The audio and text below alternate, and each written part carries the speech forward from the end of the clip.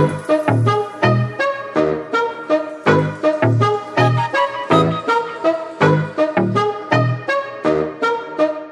when it comes to this whole topic, man, WNBA, I don't want to hear nothing anymore about equal pay and getting paid because y'all had an opportunity, y'all had a golden opportunity to make some money and y'all pissed on it. Y'all totally didn't care about the opportunity anymore. Y'all have the chance to grow the game globally.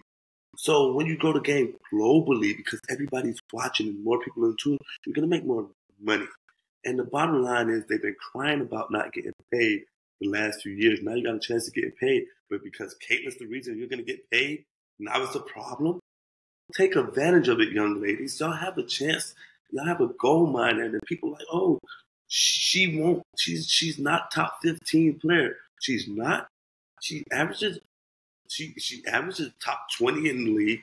She's top 5 in assists, and she still gets 5 rebounds. I can't see that, Rudy. You muted. The WNBA is expected to lose $50 million this year despite recent popularity. The league is reportedly hard-pressed to exist without the NBA. Yeah, they're spending more money before they get it. So you have a chance to grow the game globally.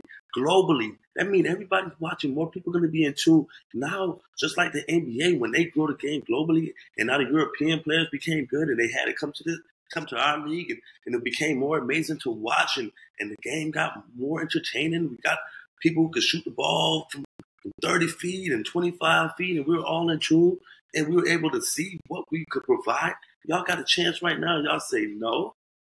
How that make any sense? Y'all talking about she's not good enough to be on the roster. She's top 20 in scoring. She's top 5 in assists.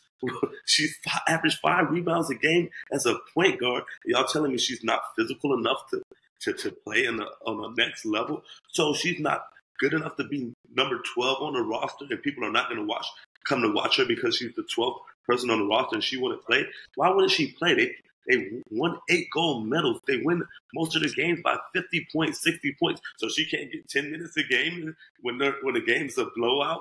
You can't develop her when the game's a blowout. Y'all like every game is going to be close. They had one close game a couple of years ago, and now we're holding that against her. Well, that one close game, what if we had her on the roster as the 12th person? Then you won't have to play her. You still are playing 11 other players before her. Okay, if that game she doesn't play, she doesn't play. But the other 5-6 games of competing and making the tournament or, getting into the tournament, she could play those games when they're up 30 or shit. She could play when the game is damn close. The girl knows how to play basketball. She can sit in the corner.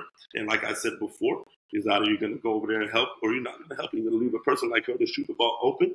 Her shooting percentage is down, like Rudy said, because she's hunting for all of her shots. She has to go get it off the dribble. There's not one time where Caitlin Clark is wide ass open sitting there and gets a chance to feel the fucking laces on the ball and get real comfortable and shoot the ball. No, she has to be fading to the left every time. When the last time you seen her shoot a set 3? I seen her shoot one, and it was from 35 feet out. Because they set a screen and she was 35 feet out and she knocked it down. But when did she had a chance to shoot an open shot when she's playing with all these other great players, where they won't be able to give her that attention? She's going to knock down shots, and I think she'll shoot it better than anybody in the league if she had a chance to shoot it without being freaking open. Now, what are we talking about here? The physicality of it. So they've been able to get physical with the rest of Team USA, and they still lose by 40. So you're telling me that Team Canada and all these other teams are going to be able to hold her down and be physical with her? Well, I think Canada's okay. There's some other teams that's damn god awful. What are y'all really talking about? At the end of the day, y'all don't like the girl. Y'all don't like everything that she's bringing. Y'all don't like the entertainment, the fans that she's bringing. And y'all don't like that the fans are hyped and want to see her because y'all talking about, well, all these players before her did this and did that, and they pay their dues.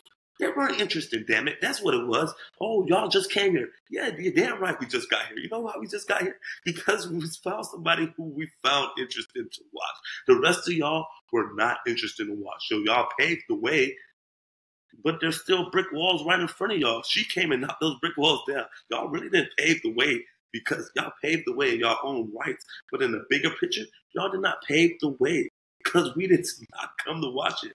Nobody did. And then there are going to be a couple people, well, I've been here since yada, yada, yada. Well, you're speaking for yourself. Kudos to you. I give you a fucking round of applause. But the rest of us in the general, we weren't there. And that's what y'all need to get the masses, not just the 5 people that said, yeah, I've been here since 1998 and I've been watching these games since Maya Moore and Lisa Leslie and Candace Parker and Cheryl Swoops. No. Okay, I'm Breonna Stewart, all these people, none of them people move the needle like this girl has moved the needle at the end of the day. This is what we want to watch. Give it to us, please. Damn it, I don't care. Somebody else could get off the team. Or is there only a rule that there only could be 12 players? Add a 13. I don't know. All right, 12 players. Well, somebody has to go, damn it. The 12th person has to go. And there's people that's hurt. There's people that can be out and we'll be okay with. Nobody would have batted a fucking eye except for the people that's really mad about her not being there. But guess what? And then the people... Y'all would have gone to watch the fucking game, though. I guarantee y'all watch the game. Of course they will. Thank you for watching Come On Now, the podcast. Please be sure to subscribe, like, comment, and ring that bell so you get up-to-the-minute updates when we publish new content. You can also find us on Facebook and Instagram at Come On Now Podcast and X and TikTok at Come On Now Pod. Thank you again for supporting this channel. Thank